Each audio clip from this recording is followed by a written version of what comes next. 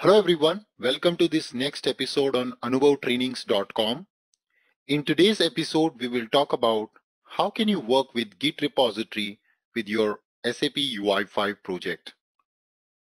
Many a times as a developer, you have this question that Anubhav, where can we store all our source code related to Fiori and UI5 projects? And then how can I share this code with other developers? So in my Git video, I have shown how can you do these things end to end.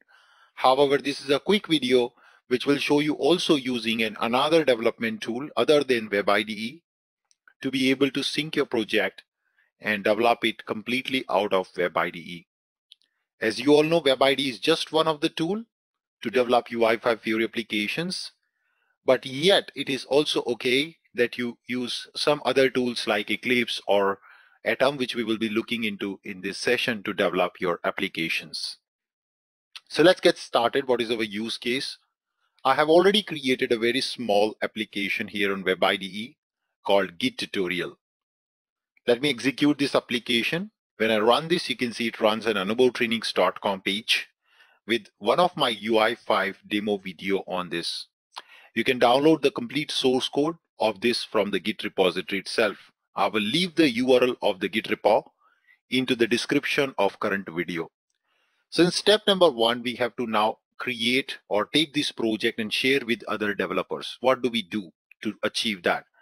The very first thing, you got to go to github.com, and now here you can create a free repository in the github.com. So I've already signed up with the GitHub. Very simple step, just like any other social media account. You sign up. You can also sign up on GitHub. You come here and now click on New. And now it will ask you to give a new repository URL, which you can provide the new repository name. And this is my Git username. So I'll just give, let's say, SAP UI5 Git tutorial. Okay, SAP UI5 Git, for example. And I will say Git tutorial with SAP UI5. And just say public. And I will just also initialize the Readme file and say create repository. So this is how you start with creating a repository. Basically, you're creating a folder in a remote computer, which is on the internet, to store all your project files out there. So now you can see system has created this repository, and initial repository has been created for your consumption. Now from the Web IDE, how will this project reach us here? Or however, all the code will update here in this particular repository. So what you need to do is remember the name of this repository is quite important. Here the link, you click on the clone or download, you see the link, but we will use this link later. I will go back first to Web IDE, right click, and now first of all I will initialize a local repository. So let me choose initialize local repository. And on the right hand side in the Git, you see this Git pane, which indicates that the Git related activities in the Web IDE. And now you can see the moment I initialize a local repository, system has created a local repository with a branch called master. So what is a branch? A branch is nothing but collection of changes which you are performing. Is like a branch you can consider with respect to a web as collection of transports. Yeah. So this is one branch, and this branch may have multiple commits. Every time you make a change and want to publish that change with other developers, you make a commit. Yeah. So now I've got a local repository and a branch out here, and I will just say stage all, because I want to now make all my changes ship to the remote repository. So I just select all of them and I give a description, and I'll say launch of product, launch of new solution, and now I will just say commit. Now what is this commit is doing? This commit is actually committing my change in a local machine. All right, that's what it's doing. And the moment I do my first commit, it's now asking my Git email address and Git username. So let me just go ahead and provide my Git username and Git email address. So I'll just say anubhav@gmail.com, and that's my Git name. I click on OK. That's fine. And now I can see a commit has been completed successfully. So all my files have been saved to a local repository. Still the changes remaining in your local system, And if everything is successful, you would also see this beautiful green icon next to the files. So this indicates that your changes have been saved locally in a local Git repository.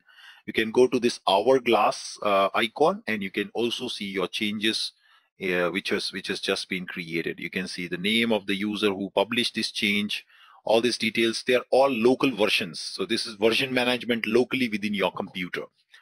But still, if you go back and refresh here, okay, to your repository, you would observe that the data is still not available. The files or the project which you created is still not here. Of course, there's nothing like magic.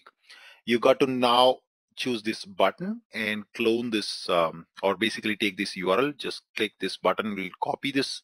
Just click on this, it will copy to the clipboard. Now you go back here, and what next we need to do is we need to now push this change to the remote repository. Remote repository, nothing but the repository which is on the internet. This is your remote repository. So now I'll right click on the project once again, and I will say git set remote. And now here you can see, you just give the URL, and I say add configuration to get it. That's okay. And say okay. It's now asking me again the credentials, the username and password for my GitHub account, because I have used here the public GitHub. Github.com is a public GitHub. Your company may also take a subscription from Git as a corporate account. In that case, your repository will be private. But since I'm using github.com, my repository is public. Anybody can view my code. Anybody can check my code. But if you want to keep things private within your company, you would probably have to go for the pricing plan with the GitHub. Now I'll just right now go ahead with the free one. So just give my username, and I will also give my GitHub password. So let me provide my GitHub password here, and then we will just say okay. So I'll give that, and I'll say please remember me, and I will hit the OK button. Okay, and all good. Now it's trying to connect to the remote repository, and now you can see immediately that since my password also got successful, it's showing there is one change in the remote repository, which actually we did initially by creating this Readme file, which is not yet downloaded to your local machine. And there are two changes which you did in the local machine which are not yet in sync with this remote repository on the internet. That's what it indicates. So one down arrow and two up arrow. So you cannot actually merge your changes because they both are out of sync, because there's a change which has been done in the remote repository by creating this file. Now the very first step which you need to do is to pull the latest changes from the remote repository, so the local version is in sync with the remote repository. So for that, you will click on the pull button. Watch out here, it will create the readme file now right away. I just click on pull. So now it's fetching the changes from the remote computer, and voila, you see it has added your readme file. So this is basically for the purpose of writing some information, that who's the owner of this repository, what is the purpose of the file. This is a demo by anubhavtrainings.com, blah blah, whatever you would like to write, you can just do that, and as you can save. Every time you save any file, you see a star icon here, which indicates that there's a change in one of the file, and it also now qualifies for, or actually you need to now commit this file also. So I can just choose and say some change, commit this change. So now I have in total 4 changes which I had made in my local machine. 2 changes earlier, then 1 change was due to fetching the information from the remote repository, and 1 I just changed this file. So there are total 4 changes which are yet to publish. Good. Now we can just simply do a push here. You see this push button, remote branch, and in remote repository we have origin master or by default created. Say okay, and that's it. So now system is trying to do a push, and you see it says not authorized. The reason for that not authorized could be because my password which I've entered was not correct. All right, so may have to correct the password. So let me just do that. And also the another reason because of this push failed, it could be that my user who myself doesn't have an authorization to write to this repository. So basically people can look at your code, from the public github.com, but they can't change your code in the remote repository without your permission. So to add now people to as a contributor to your project, you have to go back to the Git project and then go to the settings option, collaborators, and here you have to choose their Git ID. So basically whatever user you want them to collaborate, you can see all the people who are part of the Git ecosystem are visible here. You just ask your friend and colleague to create an account on github.com, and then that's it. You can just put their Git name and then add them as a collaborator. All right. So this is the way you can add them. Right now, I myself cannot be a collaborator. For me, the reason of failure is simple. It's because of the password, not because of collaboration. But this is another reason why majorly the push fails. Somebody try to push on your repository and they don't have permission, so the push also probably failed because of that reason. So I will go back and now I will try to push again with the correct password. Let me do that. So I'll just try enter again a push, and this time when I did a push again, it's asking me the credentials because I did not pass last time the correct credentials. So now I have to again pump in my credentials here correctly. So I just say my GitHub account name, username, and then its password, and I'll say please remember me and say okay.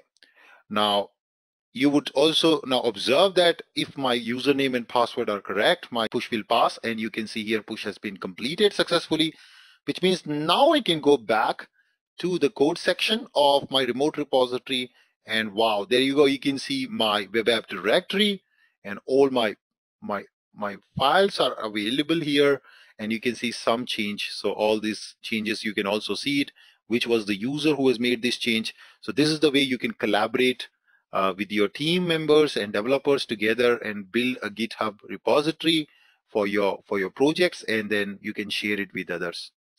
Now let's go into the shoe of another developer who is working in your team. And this developer has no clue about Web IDE. This developer is using some other development tool, let's say Eclipse or maybe Atom. So he's a Node.js developer, and this developer needs to access this UI5 application and needs to run this UI5 application in his development environment. It's pretty simple to do that. And for this use case, I will show you here syncing this project with an Atom. So Atom is a very popular development tool. Many times, many people come and ask me, Anubhav, is the Web IDE the only option for developing UI5 apps? No, you can develop it via any tool, any client-side development or web-based development tool. It's okay. But of course, you will choose Web IDE because Web IDE gives you specific UI5 options and code completion. That's the main benefit why we use Web IDE. But still, it's okay if you are comfortable with some other tools, you can use them. So I will be using here Atom to check in the project. Now imagine I'm another developer sitting somewhere in a different country, and now I say one of the developer in the team has created a Git repo and pushed the code in the Git. So I as another developer can now pull this information. So the very first tool which you need as a developer is Git. So just say Git install, search that on the Google, and you will find this tool called git-scm.com. Just download the Git SCM from here and then install this according to your operating system you are using. Just install, complete this download and complete installation, and then you're ready to start using or check out this project. And then second thing, of course, you need to tell your co-developer to the URL of your repo. So just click on this and give this URL to them. That's all. These two things are required for him or her to get it started. And now I'll show you interesting stuff using command prompt. So since I've already installed the Git SCM tool in my local machine, I can now use Git commands in command prompt. So I'll switch to command prompt. And maybe what I'll do is I'll just go to my C drive, and then here I will create a new directory, mkdir command, and I will say Anubhav Git. And there's a new directory. I just switching into this new directory now. It's an empty directory. I can also show you that directory here. C drive Anubhav Git. And this is an empty directory. You see, it's a completely empty directory. So now in this directory, I want to pull all the project files. So it's very easy. Just say git clone and then you can just come here and copy the URL and just paste it in the command prompt. Press enter, and voila, you see it's cloning up. So this is the way anybody ever share any project with you on the Git, you can quickly clone it up. And what you see is in this directory now you've got a project. That's really nice. And I can just quickly copy this and go to my atom and then say file, add a project folder, and just give exactly the same directory out there and say select folder, and that's it. The UI5 project is now added to another development tool. Here we are using the atom.io, and for example, this developer now goes and probably make a change to the view or maybe to the controller, and this developer goes to the here, and then I will say just wanted to throw a message. So let's add message toast, and then we want to just show that message on start of the app. Okay, so I can say set timeout function, and then let's say after 3 seconds I want to show this message to the user, and I will say show, and I say welcome to Git tutorial or welcome to AnubhavTrainings.com. That's what I do, and now I'm just gonna save this. So that's my change. As another developer I did that. Of course this change is in my local machine at this point of time. I can also go ahead and test it. I can right click and I can say copy full path and simply go to the browser and give a quick test here for this application. Of course I have many ways to test it. I can do that testing, and then when I'm happy I can push this change to the Git repo back again. So here I will use atom and I can say go to GitHub, and then you can see this Git section, and this is the change which I made. Same steps applies to another development tool. You've got a change and that change gets dragged, and then you got to stage the change, and then you got to give a commit message. Let's say change by developer 2 and say commit to the master. You can see the commit, and then I can simply say push. So on push button, again it will repeat the same process. We'll use my internal username password which I've entered already to the system, and this is now pushing back to the repository. So developer 2's change, who's sitting somewhere remotely in some other country, probably wherever, will push the change, and now you can go back to the remote repository and just quickly do a refresh here on the page. You would now observe that, yeah, you see change by developer 2 is available. So as developer 1 again, coming back here, I am developer 1 on Web IDE. I can just fetch this change, so I can always go back to the Git option and just do a pull. So the change which was done by developer 2 will be fetched back in Web IDE. So I can now go back here, go to controller, and you just saw that change which was made by developer 2 is available for me. So this is the way you synchronize your changes as a team. You work together using GitHub. So what we saw in this tutorial, end-to-end setting up the Git repo, let's of course test it. You can just go back and test it, and we should see our toast message coming out after 3 seconds. Yeah, there you go. Welcome to AnubhavTrainings.com. That was a change made by another developer, and here you go. My YouTube video for UI5 demo is also plugged in. So I will give the URL of this Git repo to all of you in the description of the video. So you can just simply go ahead and do the same stuff. You can just take the URL. Of course, you can browse my code absolutely free. Will be available for you. Any tool you use doesn't matter. You will be able to download this code. If you think this video was helpful, please do share it with your friends and colleagues. This is the way you can set up a new project and work in a collaborative mode with the Git. And you can also go ahead with a free account on github.com. Please check the description of the video for the complete material about the GitHub and also the information about how do you do these steps along with my repo URL. Thank you so much with that. Feel free to subscribe and hit the bell icon for this channel, and I will see you in the next video.